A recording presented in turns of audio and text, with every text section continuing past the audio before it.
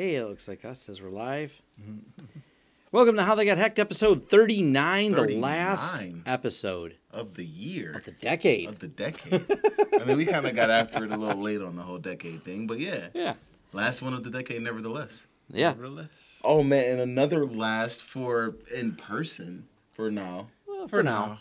Mo. Yes, this is my last episode in person for at least a couple weeks. Yeah. Hopefully I won't be missing longer than a month. There you go. Yeah. He's got to get settled in, new location, new job, new fun stuff. I'll be able to bring you guys new stories, more in-depth analysis of some of these cases. He's going to be doing in-depth analysis. Yeah, because I'm going to be doing that from now on. So that's going to be fun. Yeah. We got people from Costa Rica in here. Ooh, nice. I love Costa Rica. It's a lot nicer. It's actually been really warm here, though. It's been in the 50s, Unseasonably 60s. warm. That's what happens when the devil is headed back to hell. It's been a snowless Christmas. The portal opens up. The portal opens. It was colder here in Halloween than it was for Christmas. By like 20 degrees. Exactly. I love Las Vegas. And it's just odd because this is supposed to be the winter wonderland. Yeah. And now we just don't have snow I at like all it. Hey, on listen, Christmas. you know, I'm a photosensitive guy. I have a prescription for it. Seasonal depression is a thing for me, so I'll take this little 50 degrees. Yeah, you know, it did. It definitely helped with the seasonal depression with it not being any snow, so you can't still go move outside. Around. His birthday was just a couple days ago. Yes, I'm a Christmas baby. Yes, he was born on Christmas. Holy shit, Christmas? Yeah. Oh man. No. You get the same gift. You're like, oh, one package. No, I'm blessed. My family and friends, they've been giving me 2 gifts since. Okay. There you go. Yeah. My cousin's born on the 27th, so she's got that problem too. We just get her I always get her Christmas present, birthday thing. Or they always if they do give me one gift, it'll be like one really nice gift. Well, that's not bad then. Yeah. There you go. So a whole lot of stuff for this week. We got someone from the UP. Uh-oh. I think there's some snow up there. Oh, always. It's a whole different world up there. Different world. We got all kinds of fun stuff in here. Oh, man. Too much fun stuff. Too much fun stuff. One of the ones I realize I don't think I can play the audio through here, but we'll leave you guys a link, and it's not worth playing the whole audio, but it is transcribed here. Basically, we talked about how the rings were getting hacked. Mm-hmm. Well, some white hats were out there being bros, man, and they're being helpful to people. They were offering and contacting the people via their Ring doorbell because they could log into their account. And talking back and forth to them and letting them know that they were hacked, saying, hey, I'll let you know your password. And it's funny because it's a great conversation. Read through in the show notes. It's actually, he had a 3-minute conversation with the guy who owned the ring. Wow. The guy was pretty freaked out, but in the end, very happy that this person had contacted him because it's better that this person did than someone else. Exactly. I'm going to go get a ring, and I'm going to set my password to 1, 2, 3, 4, 5, 6, 7, 8, 9. And to see how long it takes to make a new friend. To make a new friend, you know, like I was just gonna say it's like my phone number, neighbor. Like I'm just after it for new pals. Like, yo, look out for me while I'm away. Like, if you see an alert, set it up on your phone too. Hit me up. You know what I'm saying? If you see something, say something. Let's just be ring pals. That's gonna be a new thing. There you go. Yeah, hackers making friends. I'm okay with this. This hackers is actually bros. Yeah, we want a pen pal. You just set your password 1, 2, 3, 4. A pen test pal. A pen test pal. There we go. Pen test you. We gotta trademark that or something. I kind of like this as an idea to make new hacking friends. I do too. I'm serious. You can I just really come like to this DC idea. 313 and hang out with us, and also you can come to MySec Detroit and hang with us. So every single week in Detroit, Xavier D. Johnson has an event for you to come to, eat, drink, and be merry. You don't even have to hack. Did we introduce the number episode and our names? Number episode. We got the episode, we didn't get our names. Oh. So we should probably say our names. Tom Lawrence. I am Xavier D. Johnson, also known as Mr. Robot, also known as... I'm Maurice Nash, also known as Mo. Hey. So there we got that part out of the way. You now know who we are. And, yeah. Right? Yeah, we just had to throw that in there. No, it's important. Honey friends, right? Yeah, honey pot friends. Honey pot friends. There you go. I like These that are all idea. great ideas. These are all great You know ideas. what I'm saying? I like that idea. So it's interesting enough, I got my parents that Ring doorbell, and I'm thinking about getting myself... No, it wasn't Ring, it's Nest, actually. It wasn't Ring. They got the Nest one. And I'm thinking about getting the Nest one, too. Because it's nice to be able to see who's at my door. Sometimes you knock on my door, ring my doorbell, I don't answer it. Was I expecting you? I'm a Detroiter. That's how you get robbed. right? Like, you know, like they're checking to see if I'm an old lady or something, and they can just be like, sign this petition. Still one of your packages. Yeah, you don't want that. See? Speaking of honeypots, Honeypots. this is kind of fun, and this is what you get when you have a honeypot. Someone did this write-up. This is just on December 21st. Defender quarantines LSAS dumps. And the fun thing about honeypots is seeing what they do when they get in. And this was interesting. It's just a real basic write-up, but what they try to run, what they do when they get in there. This is how it's a great way to learn when you have the time to run a honeypot and maintain it. Yeah. And, watch what exactly they're doing, how they dump things, how they then turn it into a turning off Windows Defender, what tools they use. And that's actually kind of fun, is the fact that they get all the dumps. And we've mentioned this before, but it's still kind of cool.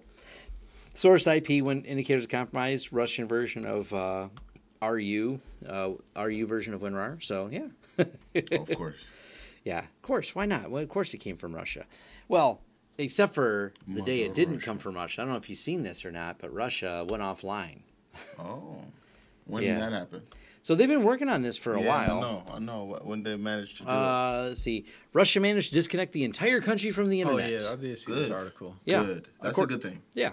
According to the country, recently conducted tests that allowed disconnect from the internet and create the world's largest intranet. I guess it's just the Russian internet. No, that's amazing. Yeah. You know why? You know why it's amazing? Because it's going to get hacked like immediately. Oh, yeah. Because they're using all internet-based technologies on their intranet. And anytime you roll your own anything, Yeah. you're asking to be pwned. It's like, I cannot wait to figure out when the spy is like plugging in a thumb drive into the intranet computer, and ransomware's the entire intranet, and they can't back up because the internet's not connected to the internet. Right. I mean, but another place that they also do this in is in Cuba. Yeah. Cuba, huh? Yeah. So they have an intranet there, so all the locals. That's because they don't have access to the internet. Yeah, I mean, but they It's still very, created very We their don't own- give it there. to. We don't give Right. it to them. It's a munition. Yeah. Yeah. And that's a lot of the theories around it, is that Putin wants to maintain power. You maintain power by control. The flow isn't money. The control and power is based on information. If you can stop the information from flowing and you control the news and propaganda, and Russia's known forever to have very tight controls on their news outlets. The internet kind of breaks that controls and the power they have.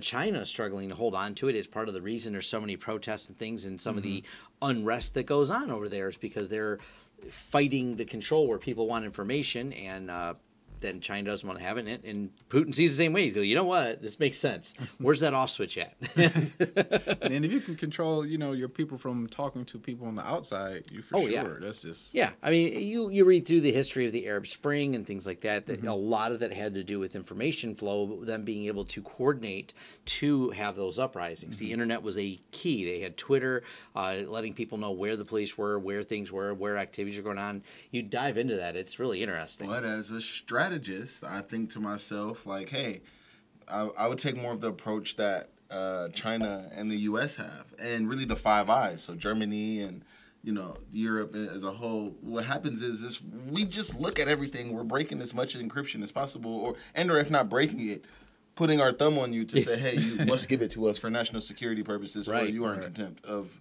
because people are using your platform to do things, and I need to be able to see, because that's what's happening right now. Yeah. So, from my perspective, and the only way to really protect yourself, we already know, we've been preaching the same thing. It's not only way, but one of the ways, Tor, VPN over Tor, please, gosh. Or Tor over VPN is the method. But nevertheless, I think that versus actually shutting your people off from the internet, if you want to locate and identify radicals within, monitor it all, find how radicals move, identify them, go remove them. Otherwise, by shutting off the access outbound, either they circumvent that and then you're always playing cat and mouse on the perimeter, or they completely leave the intranet and communicate on something that you do not monitor and is out of band for you entirely. Right. Or that's why you just turn off the whole internet. Right. But then what happens when you got things like satellite and cellular and all these other ways to communicate? When Elon gets the whole Starlink system up, it's gonna be really hard to stay covert. It's the more connected you get, and it's opposed to people who want to run authoritarian governments, because they run it by maintaining misinformation or the information flow as they see fit. So it is going to be really interesting. But on a fun note, I say fun, but it's this. So, nuclear bot author arrested in sextortion case. So, this is the guy that wrote the nuclear bot. But more specifically, do you guys remember those sextortion cases where they would have a password in the header of your email in the subject line? Yeah, hey, we know what you've been watching. Oh, yeah. I think everybody got one. Yeah, and all of us said that's a scam. Yeah. I had a lot of clients freaked out calling because apparently that was the password for their activities on. Oh yeah, it was a legitimate password. Yeah, that's what I thought it was. And they were one. My favorite client call that was really awkward was first he was angry, but then he let me know. He goes, I'm 60 and I'm proud of what I look at. And he goes, I'm into women my age, man. He's not going to embarrass me. And I'm just like, there's things I don't want to. I'm just like, you can stop now, is what I said. Right. I'm like, well, I was going to say it's nothing bad. I like girls that do this. And he's like, I'm like paused. I'm like, greatest hits, dude. Pause, I learned a lot about him in that couple-minute phone call, more than I ever want to know. He felt compelled to share because he was so angry at the person, and I just let him know, calm, change your password for everything, including the porn sites. Don't worry, don't pay the money. It was basically like somebody took that dump, like one of those dumps, like and just sent the email to everybody that had an email with that password. Yeah, that's a good phishing technique. That's not a bad one. I mean, but it was such an old password that I was just like, wow. And it was a dumb password. The only time I used it was I got one too, and the only time I use that password is on crappy websites that I have to create an account on.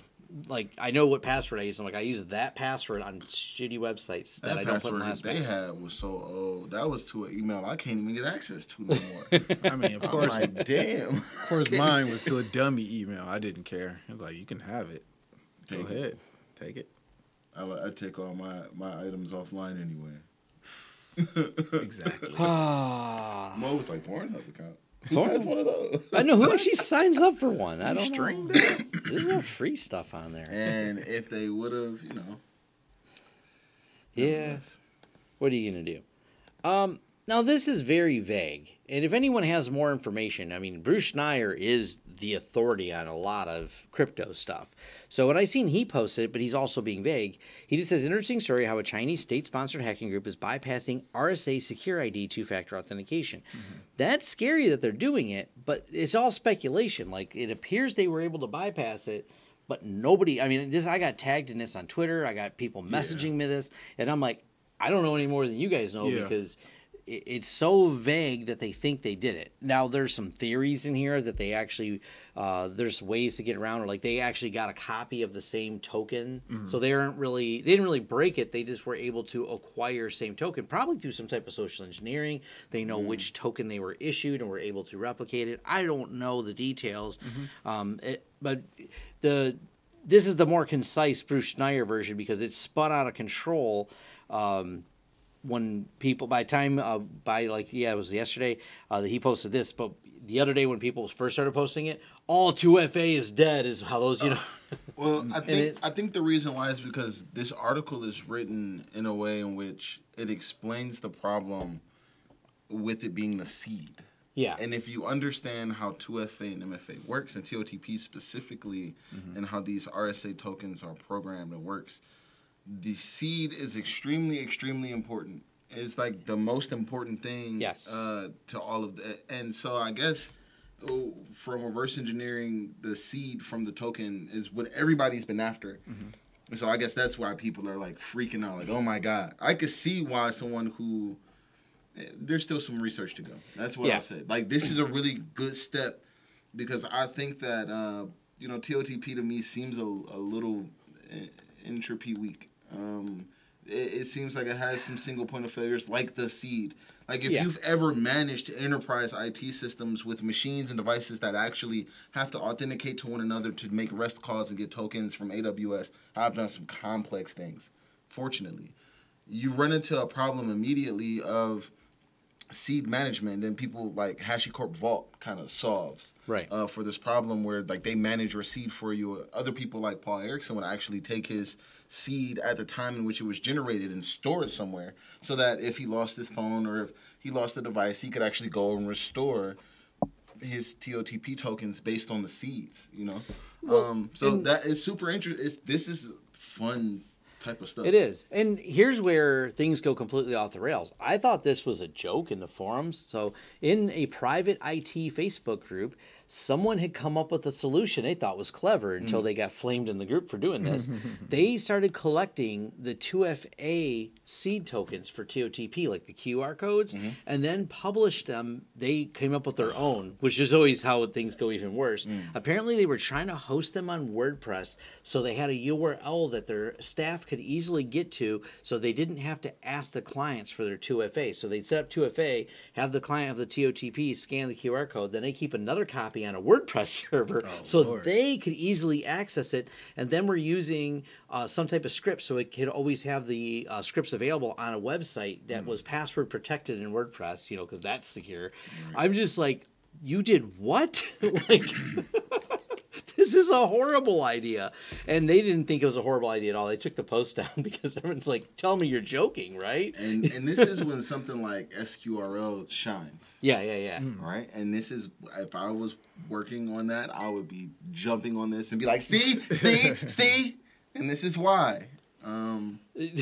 This is just a level of ridiculousness. So sometimes it is and that may be what the end result is. You'll find that some company goes, yeah, we were worried about backing up our tokens, so we put them on a public server unencrypted, and we have all the tokens just sitting here waiting to have something happen to them. It's just like all those cameras. You can still find these when you do webcam searches. How many webcams are pointed at an RSID token? Yes. That's been going on for years. That was like the method by which people shared it. Bro, those Gemalto and RSA tokens are so coveted. They actually you get knighted. Like in these environments, when you get these tokens, when these are in your desk under lock key, like it's a big deal. Like, if the thing blows up at 2:00 in the morning, they call you because they can't even log in to the root account without you. So you're very pivotal. That is like, man, if they break that, if it really works, I'm staying speculative here myself. But if someone's able to make that happen and they don't publish it, if let's say an adversary does that, the world burns. Yeah. That's a world burning event because we haven't even been moving forward. We can't get people to get TOTP tokens widely adopted to begin with. Yeah. So we can't V2 it. So if V1 gets broken right now, it could very well drown the plant. Yeah. It's definitely a mess. And the seeds will drown. And you see in movies, and I finished Mr. Robot. I won't spoil it, but one of the things they have to get is the TOTP tokens. And how do they get it? They realize that they have a realistic challenge of just going to the person's place that has it and getting in the desk drawer where it's at. They it's legitimate problems. Yeah, it's a legitimate problem. And then you get there and you realize it's not there because it's in a safety deposit box at the bank. Right. There's the whole playing back and forth to figuring out where you get it from. So that just kind of... You got to have a bank that allows you to have 24-hour access to your safety deposit box. Yep. Oof. Yep. So there's ways to solve the problem, but convenience and security are opposed to each other. And people who create WordPress collections of customer tokens. And so I want to leave you guys off on this note. Not leave you guys, but I want to. This year is coming to an end, and he just hit on a really hard topic that I've been pushing along in my circle. Security and convenience. Where they meet is where people need to be attacking. That's where I'm going to leave it.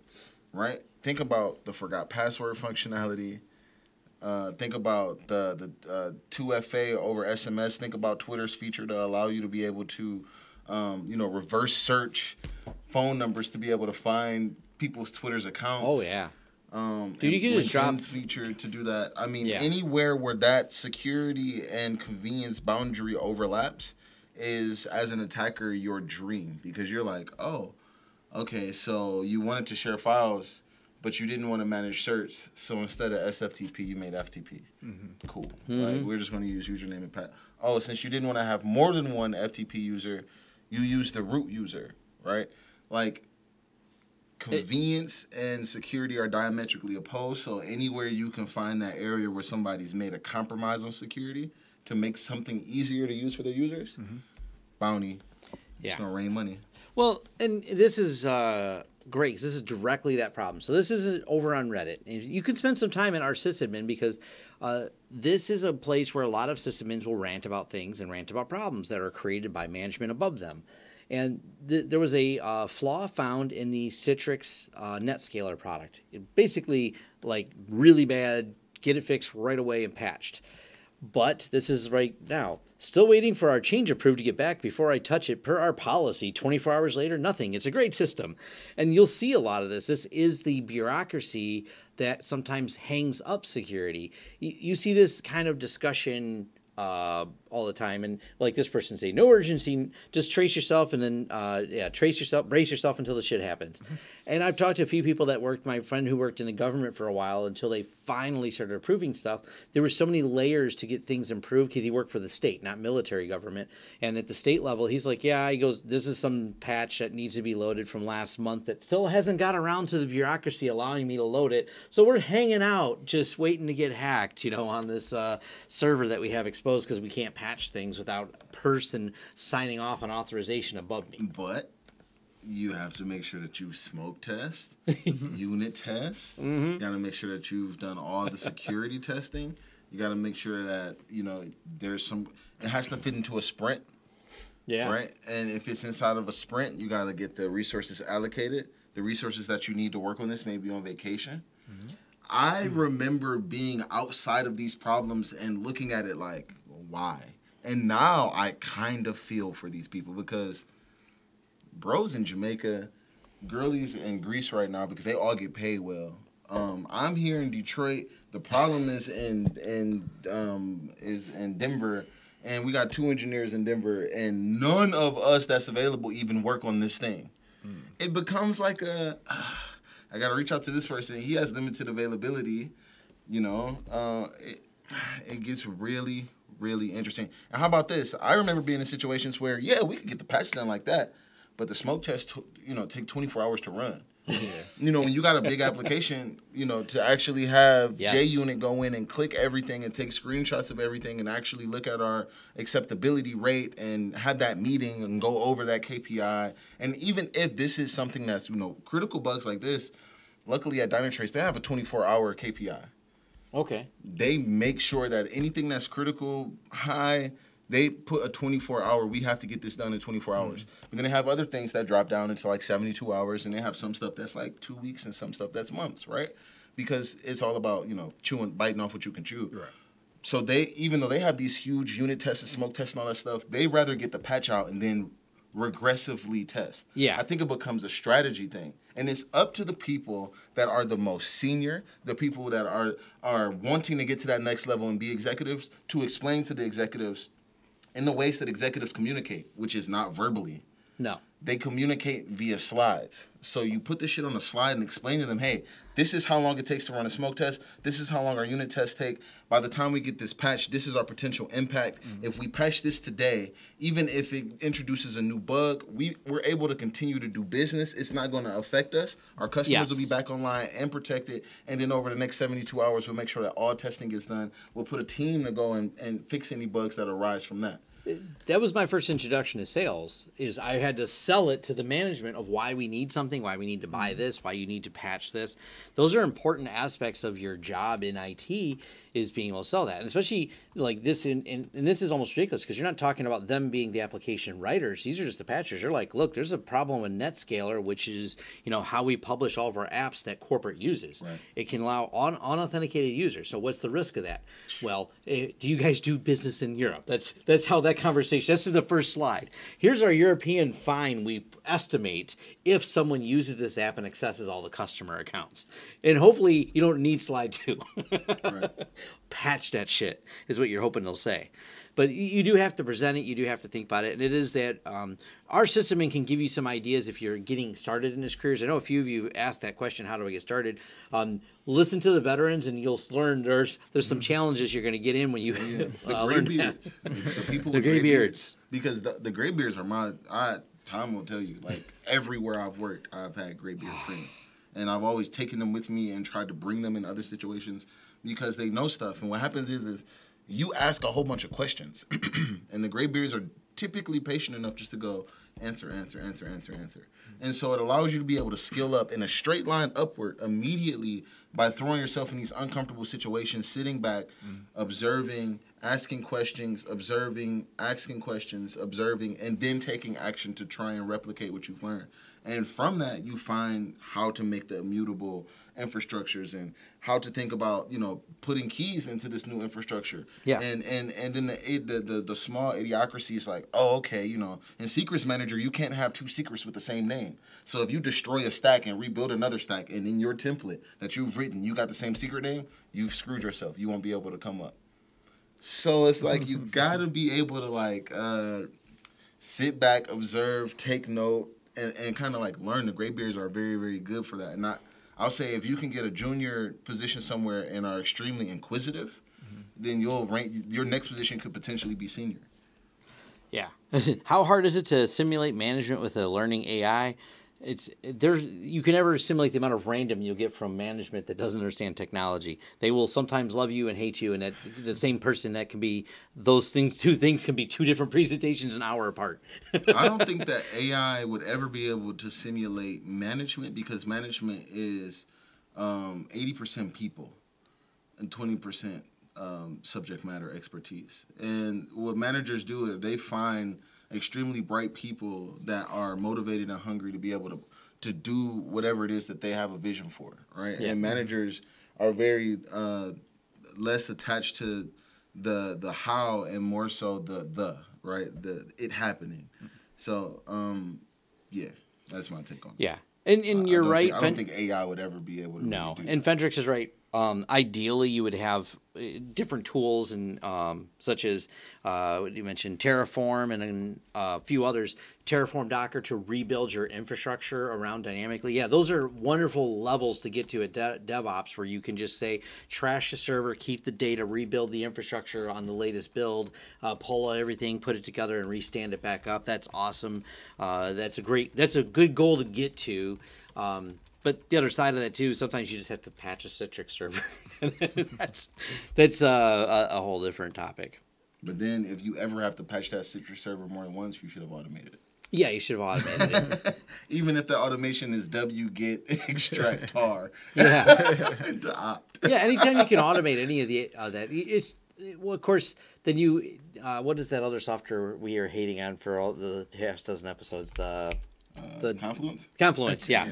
Yeah, That's a pain to update, though. Exactly. That's no joke. Yeah. There's entire teams. Well, that's what I'm saying. that are still One day, patching it. if you could write a whole system that rebuilds that automatically, Well, then you'd you're put my onto friend something. Jay out of a job. Yeah, you're onto something. And that's the thing. A lot of companies internally are replicating, and they're not even putting that shit out on GitHub. There are people that do have systems where you can click a button and it'll inline patch everything and let you know and test it for you. But they won't release. Why would they ever release that? That cost them 6 months of development, 3 dudes, and that's $1.5 million tool to them. Yeah. My friend works for a company. That's what they do. They spend a ton of time supporting Confluence. And it's a team. And they have a ton of automation tools internally that they wrote. But they still break every time there's a new version of Confluence. He said it's like the most impossible job. But he says it's also really good job security because no one will ever get off this shit. Oh, for sure. Yeah. Anyways, the hacker who took down a country. What should you guys do this in there? This looks interesting. Yeah, I threw that in there. The attack against Liberia began October 2016. More than 500,000 security cameras around the world tried to connect to a handful of servers by Lone Star Cell MTM, a local mobile operator, and Lone Star's network was overwhelmed. Internet access for 1.5 million customers slowed to a crawl, then stopped. Wow. So this is a pretty big DDoS. Liberia's Minister of Information was in Paris on business when the crisis began. That was planned. Could have been lucky. Wow, this is. I feel like people stalk people. Everything is planned. A lot of it is. Is this kind of related to Darknet Diaries when they covered some of the people breaking into the cell phone networks? Oh boy. I wonder if this is kind of related to that because it was about how they slowly acquired access into the backend. Wow, this is a lot. Yeah, it's a lot. It's just a good read. I threw it in there, since we put up the show notes. So Yeah, if anyone wanted a good read, that's sort of like a Darknet Diaries. Yeah, this is like a whole step-by-step write-up. Definitely, Yeah. definitely great there. So, I skimmed it a little bit. Yeah, but yeah. Because what I did want to talk about is I think we covered like some of the main stories, but this is the one that we can have some fun. We can reminisce down memory lane. And this is the last year in malware here. And let's roll it back though. If you roll it back, 2010 Stuxnet. So that's what happened. That's the malware of the decade. We'll start there. Wow. I know. That's been 10 years since Stuxnet. God, wow. Dude, I'm getting old. I know. You're like, I was there. I remember when that was news. I remember when that was news, man. That was one of the things that drew me into security. Yeah. That was Stuxnet is turning 10. Yeah, that was interesting. I graduated high school in 2010. Mm-hmm. Yeah. I hacked my school network in 2010. You know what? I'll look it up, Rico. What was the other one? The first deep. Project Aurora, I believe. No, not the aircraft. Project Aurora hack? That was, what year was that one? Operation Aurora. I'm sorry, 2000. Yeah, that was 2010 as well. This was the Google hack, the supply chain hack, the Juniper, Sony, all these people were in this. This was a Chinese state sponsored. This is when this first hit there. So it was China versus a lot of other places. They hit Adobe, Juniper Networks, Rackspace, Yahoo, Symantec, Northrop, Morgan Stanley, Dow Chemical. So there's this. The last 10 years has been a lot of stuff. What year was a Sony hack? Sony hack. 2014? 2013? 2014. 2014. Yes, sir. I remember this. That definitely goes down as one of the biggest hacks. That was one of the biggest ones. It changed the landscape of things. So I think, Operation Aurora. So obviously from a state-sponsored level, when you think about Stuxnet, that's the first time we've actually had like absolute state-sponsored. We're watching two nations head-on cyber warfare, straight up. Approved by the people in power. Approved by Obama himself. He signed off on that. I think it was one party. Yeah. It was like a one-sided show. Well, yeah. Well, I think it certainly ignited the other party, but it's definitely the U.S. actively engaging in direct cyber attack. Because Iran has a strong cyber program now. Yeah. Yeah. Oh, yeah. For an interesting reason, because we talked about the others, and then this right here, Operation Aurora. This is also the other superpower, China, going after us. So what they call themselves, PLA Unit 61396. So that was them, and it's the China going after specifically U.S. companies, probably U.S. government in some way, but not documented here. That was at least recorded, but certainly going after. You go after Google, Adobe, and Juniper, especially in 2010. Juniper. That was Juniper's still a big name in the enterprise networking market, so that's probably pretty big. The Sony hack was definitely a pretty big one. I don't know. What I'm curious, what do you guys think the biggest hacks were? Those are the couple that came to mind. Biggest hacks in the last 10 years? Yeah. Bro, it's been so many hacks that have been claimed to be the biggest that I can't. I mean, right now we're in the year of ransomware. WannaCry was huge. That was just 2016. Yeah, WannaCry was 2016. Or 2017. Yeah, WannaCry was huge. So that was like in the middle of the decade. Right before that, I think the Sony thing was the biggest thing before that I could remember. Let me think. I mean, to me, it's kind of like, I guess it depends I guess a hack is a hack, but what kind of hack? I mean, I feel like whenever 5 trillion passwords get exposed, that was a terrible hack to me. Yeah, and when because like the whole Yahoo hack with everyone getting their Yahoo account hacked and those people being in there, that was really interesting. I don't know if it was. I mean, it made the numbers. Bro, do you remember? Now we discussing hacks that take down networks. Equifax. That's probably the biggest. MyFitnessPal. That was a huge one. MyFitnessPal. MyFitnessPal. I think the Equifax, that even leaks data from the U.S. government. Yeah. I mean, Equifax was big in terms of number of U.S. citizens affected, definitely. So you had to kind of categorize. And the popularity. That became a household. Equifax got hacked. Is it Equifax bad? People who weren't even into security, Equifax got hacked. And the Sony hack, too, because, we learned Sony. I actually knew a guy who was part of the incident response team, because that happened on Christmas, right around the holiday season. And the incident response team, dude, going out and having a beer with him, he's just like, Jesus, this was the dumbest shit I've seen. He goes, Cisco, because he's a Cisco engineer, their Cisco shit was all default passwords all over the place. He goes, just no concept of... Remember Deep Root Analytics? No. Y'all remember when Republican Party got hacked? Oh yeah. Yeah, that was just in 2017. I don't remember. Yeah, bro. Then the DNC. That was a huge one. All the voter records got leaked. Yeah. Oh, okay. Bro. Yeah. Well, was OPM the personnel, was that in the last 10 years? All the spies getting there and their data leaked? When they got bro, that was like 2014. Yeah, that was. I got breaches coming out my ears, bro. It's been bad. Yeah, you're right. One was I'm gonna look that up. One was the OPM one. OPM was terrible. Zynga got hacked. Starwood got hacked. Yahoo got hacked in 2016. Yeah, those are these are the big name ones. 2015. So this OPM was right smack dab in the middle of the decade. Yeah, this was really interesting. You dig into the OPM hack, and the reason why is because IT staffers with the United States Office of Personnel Management, the agency that manages the government civilian workforce, discovered that some of his personnel files had been hacked. Now, what's interesting is when you fill out the SF-86 forms, which contain extremely personal... The most. Everything about it. And I had friends that are military contractors. Ashley Madison hack. Yeah, Ashley Madison. That's a whoo. Yeah, bro, the last 10 years have only been hacks. We should do the greatest hacks of 2000 till 2010. And then it might have been a little bit more difficult. I feel like the last 10 years have been like... And then you guys know the hack that started this show. The Baltimore round. Oh, yeah. All the different city range. Not Boston, right? Not Boston. Not Boston. But you know what? I wouldn't say if there's something remarkable about 2019, it was ransomware. We can just stamp ransomware. Listen, and if you want to hear more about it, go to my channel, Xavier D. Johnson on YouTube. I have a ransomware, the hottest ransomware from last summer. And it's about 20 of them. Yeah. And the ransomware, was, of all the different things, like throwing miners on stuff when Bitcoin was high, and all the different cryptocurrency. Mage card. That's still happening. That's still happening. Zynga got hit this year, too. Oh, they got hit again? Yeah. 218 million. Wow. Yeah. But the OPM that's one of those ripple effect ones because the level of personal detail in there, like where your kids go to school is on those forms. Mm-hmm.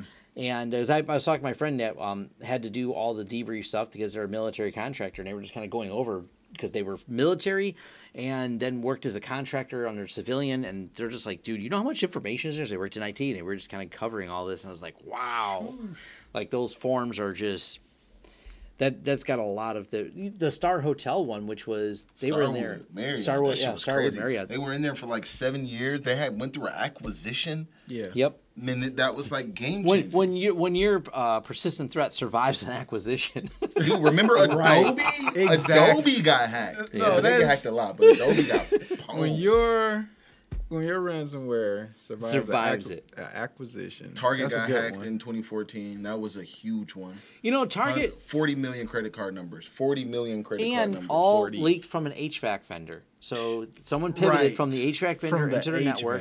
They had a flat network. The stuff was on there. So that definitely is Bro,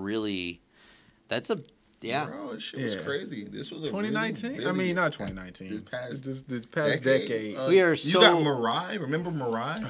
Remember the Mirai botnet that took down Den DNS? The entire East Coast was knocked offline. Like that was just in 2017, 2016. That was in 2016. Yeah. Like so. I love hacking. I'll sit here and talk all night about the last 10 years, man. I mean, did we say Eternal Blue? Eternal Blue. Ooh. What was the really early virus? The really early virus? What was the very first one? Morris worm. Was it the Morris worm? Yeah, that was the first worm ever to spread. That was made by the NSA director's son. Wow. Yeah. Wow. Morris worm. I didn't know that.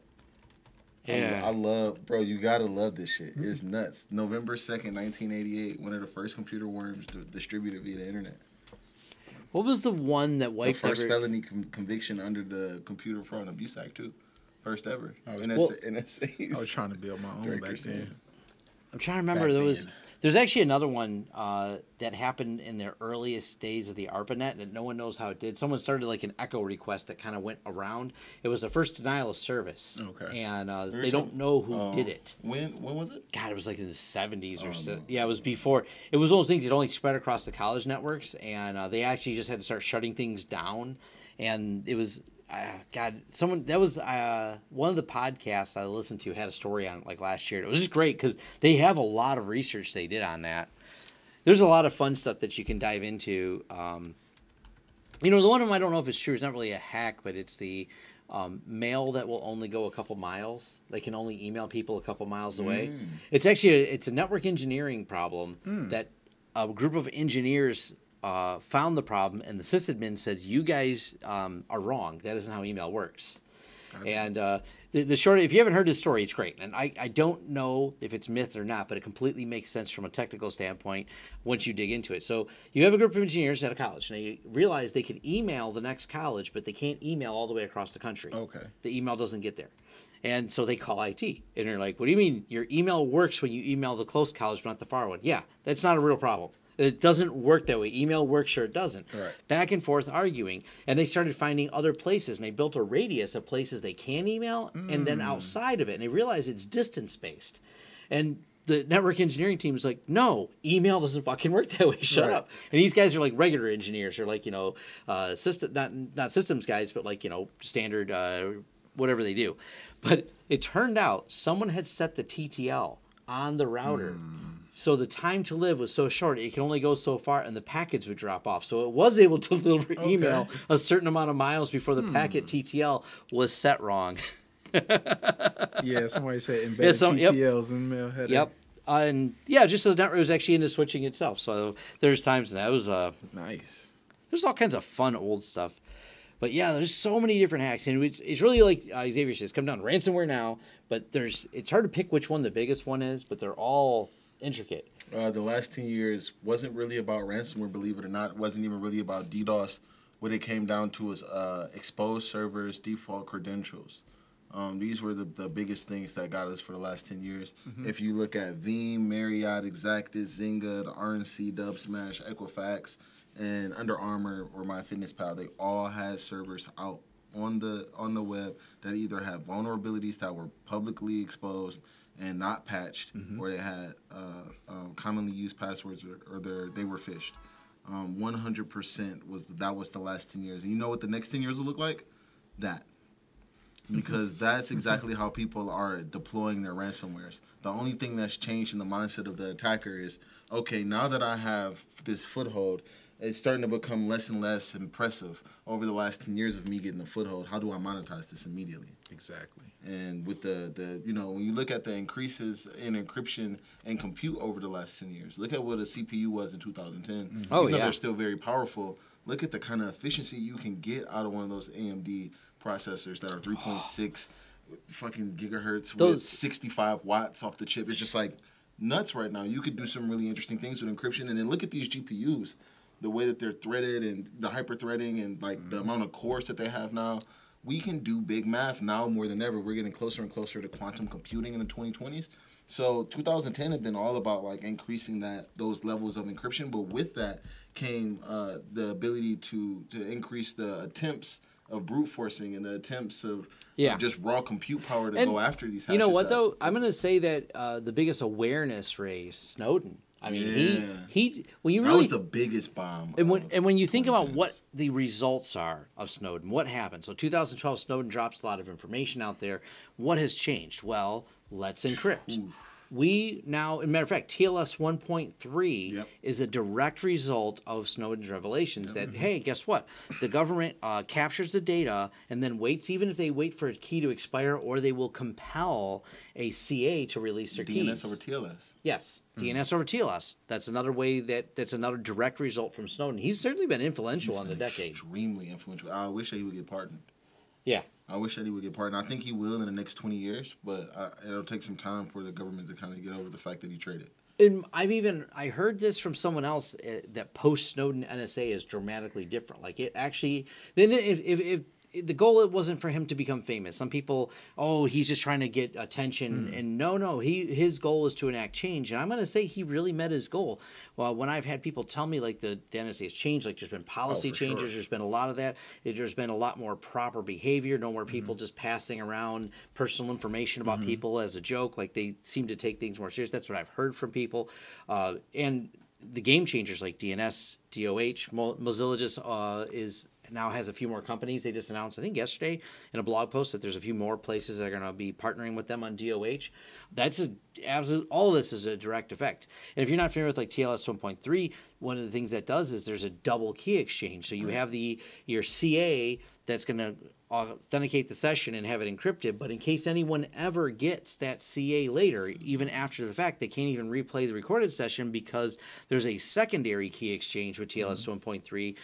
It's another Diffie-Hellman exchange. Works what looks like Keybase almost. Yeah, it's a double ratchet is what they call it. Double ratchet. Yep. So you double the encryption on there, and boom. Now you can't, even if you replay it, you just peeled back one layer and have another layer encryption. So it's not arbitrary encrypt. And those keys are purposely thrown away by the browser. I've encrypted zip and encrypted zip of a zip that's encrypted. So now if you get my first 2 passwords, you're just like... Yeah. Let's encrypted zip. I don't know if anyone ever decrypts the Lux drives I do my backups on. They're going to get encrypted VMs. So it's like... It sounds like a hack the box challenge. Yeah, for sure. Unzip it 35 times just to get the text file. Gotta write the loop. And on the topic of being quantum computing, I mean, who would have thought this? Microsoft contributed last year all the new EC curve, elliptic curve algorithms for OpenVPN. Why those matter? Those are the quantum-proof ones. They have, Microsoft, of all companies, their code contribution has been in cryptography to further enhance what they refer to as the quantum-proof encryption. So even though we have not invented yet the functioning quantum computer, we actually, in concept, know how they work. So therefore, we know how to write an encryption that is also quantum-proof. And that has been slowly being rolled out because we don't know when it'll be invented, but posthumously, you go backwards, just like they did with what's his name, the Unix inventor, Rich, and he decrypted his not Stallman, the other guy. We covered it by where they got his passwords, how they get it. Well, now we're able, like Xavier said, compute power has come so much further. We were able to reverse engineer his 1970s Unix password, which was still high entropy for its time. Stuff's not quantum proof a lot. Well, technically, it's always a lot harder. Yeah. Quantum proof is what they call it, but yeah, it does take longer. Even a quantum computer won't be able to instantly solve it like current stuff. So it's just like how we don't use, was it DES1 or what's a couple of the retired ones out there. We've moved forward because those can be cracked now within. SHA-1. We can crack those in the Amazon compute instance for matter of fact, someone made that table. If you look up of how much does it cost to crack, some of these were like, it costs you about $5,000 to crack this length password. It costs you about $10,000 here, $30,000 here. When you think about a nation state level actor, what's 30 G's? That's not even as much as they spent on one fucking rocket they followed. Like 30 G's just to compute time. There's no collateral damage. I just get their password. Press the button, man. What are you waiting for? Decrypt all those passwords. So yeah, definitely. What else did Talos have to say here? Let's go through. They had a couple. Quackbot. We're still seeing a lot of that. They went through this year, right? Yeah, that's just this year's stuff. Quackbot. I didn't really hear about Quackbot too much. Emotet a lot. Emotet.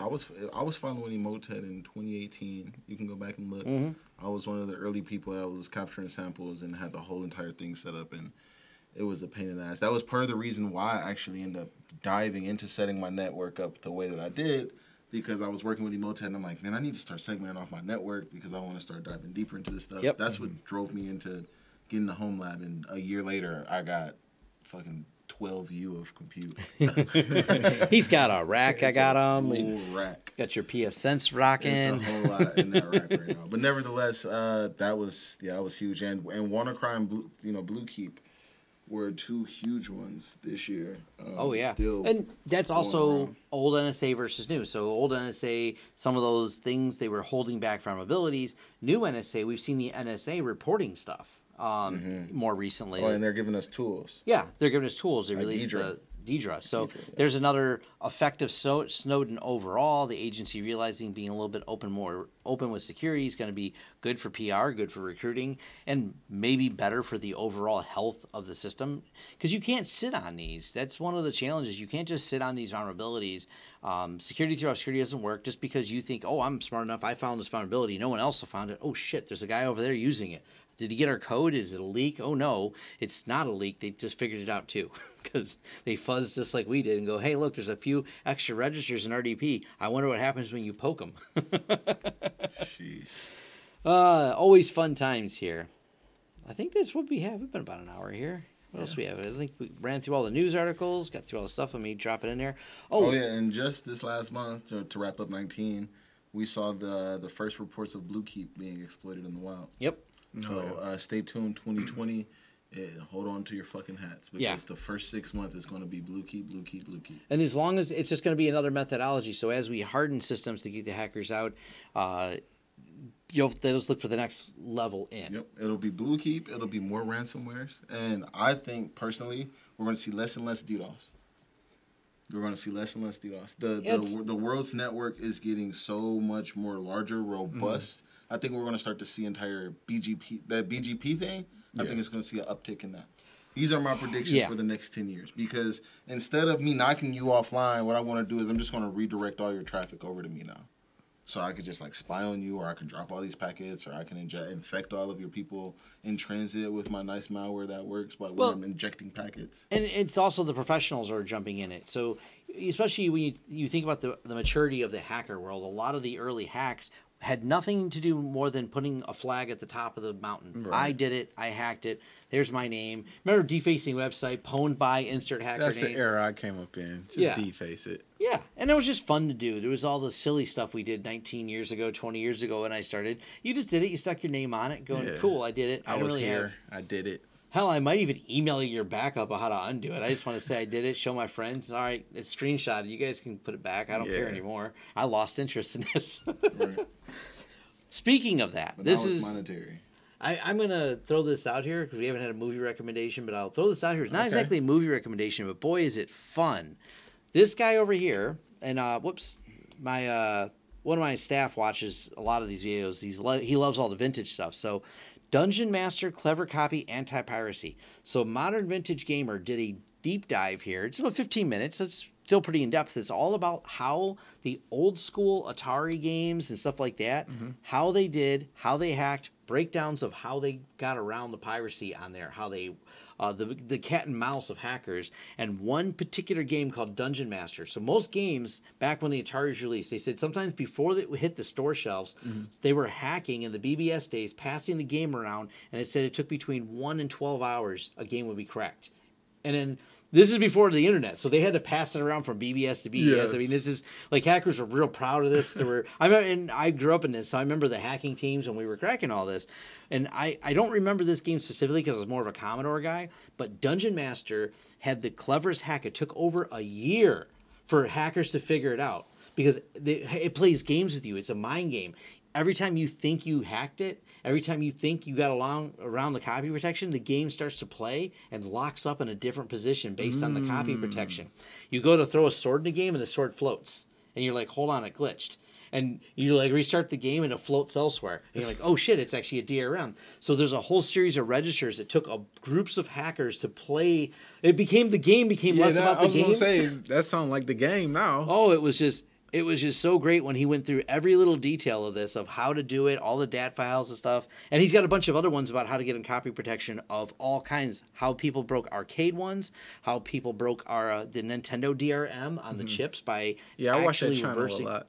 Dude, I will tell you, if you want, it's cool to think about how the old school stuff, and it still gives you ideas for the new school stuff. It was a great watch. I went through a bunch of his videos. I started at one, the rabbit hole was deep. I watched one of his videos where he showed how to, rip games off the old cartridges. Yeah. There's a lot of them, and I love collecting all those vintage games and everything else, so. Yeah, I love it. Definitely pretty cool. Oh, and I did finish Mr. Robot. I did enjoy it. It is long, like most said. I think season 2 lost you. Yeah. Season 2's rough. Yeah. They spend a lot of time in Elliot's head and he's puking and stuff. That's where it lost me. I thought they took that too. That's the only complaint I had out of all the seasons. The last season was amazing. Season 3 was good. Season 4, the ending was unexpected, different and interesting. I won't spoil anything for you, but I thought it was a good completion. Really dark. Like they just went well, the show's over. We're rolling dark with this. We're gonna just do things. It's been dark the whole time, so yeah. It's been dark. It really pushed hard. So I'll probably have time to check it out now since I'll be somewhere new with no friends. I'll be watching that Stanks Vision. Shout out to Stanks Vision. I'll be just watching shows. It's good to sometimes do that. Sit down and watch that. So I'll be working. Yeah. I'm just in SOW RFP mode. We didn't talk about check rain. That's one of the biggest. Talking about the thing that was just this past year though. Is it really the past couple of months? I mean, that's a big thing though. That affects a lot of people. How many people have an iPhone? It made you buy an entirely new iPhone. No. Check rain. So that was the other one. Check rain didn't make me buy my iPhone. What was the name of the one? It's the jailbreak. Checkmate. Checkmate, isn't Checkmate. No, Check Rain was when people was uploading the fake Checkmate. Yeah, got it. And then it was installing malware on people's iPhones that they thought were getting jailbroken. Yeah. Let's just say there's enough content that we have no problems. Like next year, we're gonna be busy. There's gonna be more stories. Oh yeah. It ain't slowing down. Nope. We aren't going to be like, hey, there's nothing else to talk about. Darknet Diaries will still have plenty of content as well. Plenty of deep dives. Plenty of. I'm sure in January when all the Christmas hacks finally get exposed. Oh yeah, there's no doubt. During the holidays, there's a bunch of people, and until they open up January 1st, they don't even know how pwned they are. Exactly. The types of people, those who are pwned and those who don't know they are pwned. It's hackers that just wait until those off days. They know you're not going to be there. there. Yeah, they know the everyone's like people on vacation, people out of town. I'm working.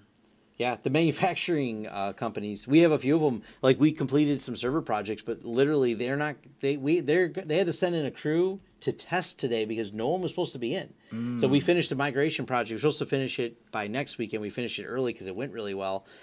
That's rare, I know, but I did some planning. But they had to send a crew in. Like if they would have had a security incident, other than the fact that we're taking them over during this Christmas from the previous IT. But if there was an incident, they wouldn't have really known until after the New Year's. Yeah, they just take 2 weeks off. So we'll see. Yeah, fun times.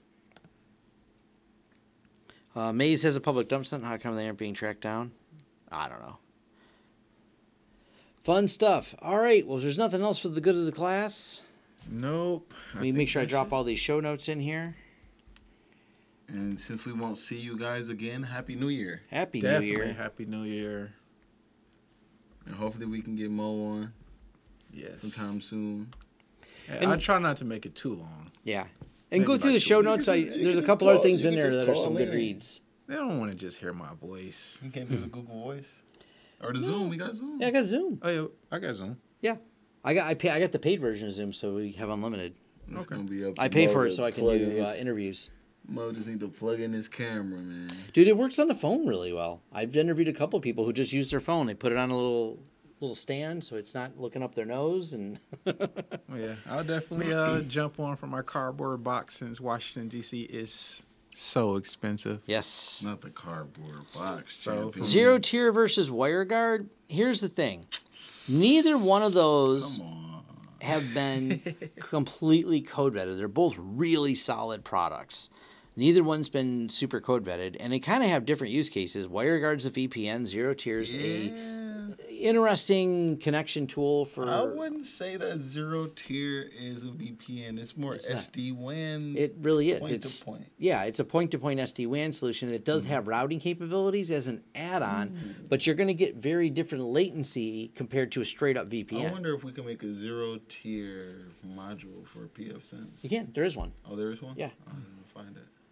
It's not part of official pfSense, but the third-party one works. If you look for Zero Tier pfSense, there's a GitHub repository and instructions. Okay. It's not an official add-on, so whenever you do any major updates to pfSense, remove it and then put it back. But it runs in BSD, so you can actually just run it from the command line of pfSense too. Yeah, true. But that's a lot of people ask me that. But Zero Tier, you're going to get higher latency with Zero Tier because you're not doing a router connection. Also, unless you design your own control plane, the control plane for zero tier is still controlled by the person who runs zero tier, their infrastructure. Right. Now, I have no reason to believe that it's not secure, but just think about that. You offer this access on all your computers. You're not the one in control of the control plane. It's not a zero trust system. You have to trust that control plane. If someone were to hack the control plane, they have access and can add and remove any devices on your network. Versus anytime you do a VPN, one-to-one. You, unless you've decided to share it with someone else, you've controlled the VPN from this computer to the endpoint with only people you've shared in between. Mm-hmm. So, and that, I still prefer OpenVPN. It's been heavily code audited. It's been code audited by 2 separate huge companies have gone through and done it, including what's that guy, John Hopkins University guy, Matthew Green. So Hello Cryptographer's gone through it. Another nationally recognized company's gone through it. It supports tons of different encryption algorithms. OpenVPN is solid. It's built into every Linux system natively. It's easily loaded on Windows. I don't see a reason not to use it. WireGuard's faster, but So, anyways, I could rant about that forever. Open source. SD-WAN recommendation open source. Back to zero tier. I don't know anyone besides zero tier that's SD-WAN open source. I can't name a second one. Nope. I'm not aware of one existing. Not that I know of. No. Yeah. And it's because of the nature of the way it works. Most people have a really proprietary system because it requires, part of it has to live in a data center, not in your office. Mm-hmm. Most SD-WAN solutions look like that. Is exposing RDP to the WAN safe? No. No, don't do that. If, no. Limiting, no. Sorry, Ron. No, I just don't think that it's worth it. I wouldn't risk it. It wouldn't be worth it. Just install zero tier. Yeah. Don't. Yeah. I mean, you can limit it and say a single IP address, but you're slippery slope. Yeah. That's I would say that's minimally acceptable. I mean, if you had to, but here's the thing: if you're running something like pfSense, which is free and open source, and you load OpenVPN, RDP works amazing. There's no OpenVPN does not have latency or anything. It's like we literally have done this for massive medical companies. No RDP on the WAN. Yeah, we just have the only thing when we set up these medical places is OpenVPN. We install that all day. We put it on a bunch of people's desktop. That's how our clients access their computers internally. It's a solid system. It's not hard to use and really fucking secure. So hopefully that helps.